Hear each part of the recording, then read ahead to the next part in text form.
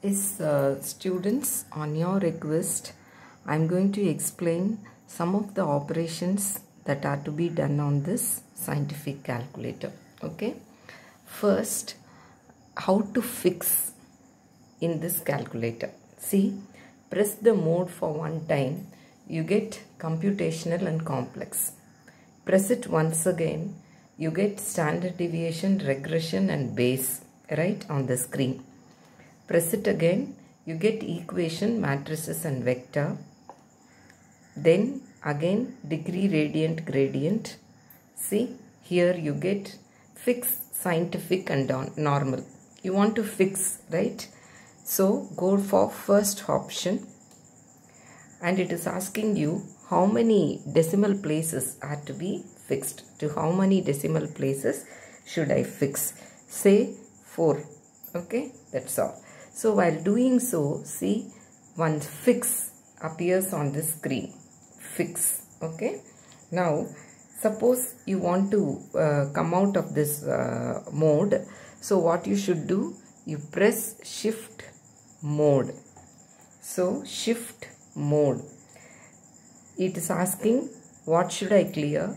Memory or mode or all. Okay. To be in the safer side, you say all.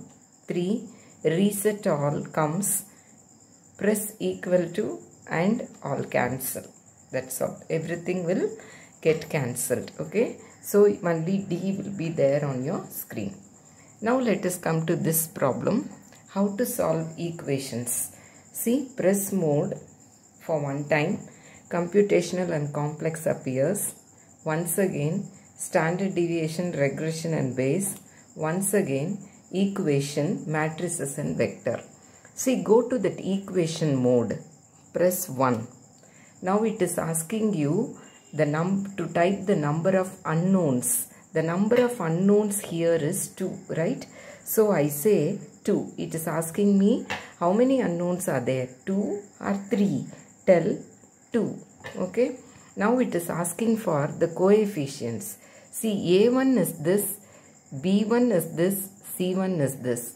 And also remember, you should have C1 on the right side of the equation, not in the left side. Okay. So this is the pattern in which you should give the values. A1 is 2, press equal to. Now it is asking for B1. B1 is 3, press equal to. C1 is 5, press equal to. Okay. A2 is 3, equal to. B2 is 6, equal to. C2 is 9, equal to. Now it has started giving you the answers. So write x is equal to 1. Again press equal to. It will give the answer for y. That is also equal to 1 in this case. Right? This is how you should use this calculator to solve the equations. Yes, now that I have finished, I should come out of this mode. Right? So press shift mode. Clear the mode. 2. Mode clear equal to AC. Okay. Only then you will come out of the equation mode. Right. Shift mode. Ask him to clear the mode equal to AC. Okay. Fine. Now let us consider this problem of adding two fractions, and I want the answer in fractions. So what should I do? See, 2. See, there is a key A, B by C here, right? If you press that key, you will get a symbol like this, reverted L, okay? 2 by 3 plus 3 by 8 by, I press A, B by C, okay? If I say equal to, I am getting a mixed fraction. See, the answer is 1 by 24. I don't want it as a mixed fraction. I want a proper fraction. So what should I do? Shift ABC gives you the proper fraction. Okay? Right. Again, I don't want the answer to be in fraction. I want the decimal value. So what should you do? Simply press ABC. You will get this answer, 1.042. Okay? If you simply press ABC, you will get the answer in decimals. If you press shift, again if you press ABC, it becomes an improper fraction. Shift ABC is going to give you proper fraction. Press ABC, it is going to give you the answer by dividing the numbers. Okay, fine. So this is over. Let us come to this case. Right?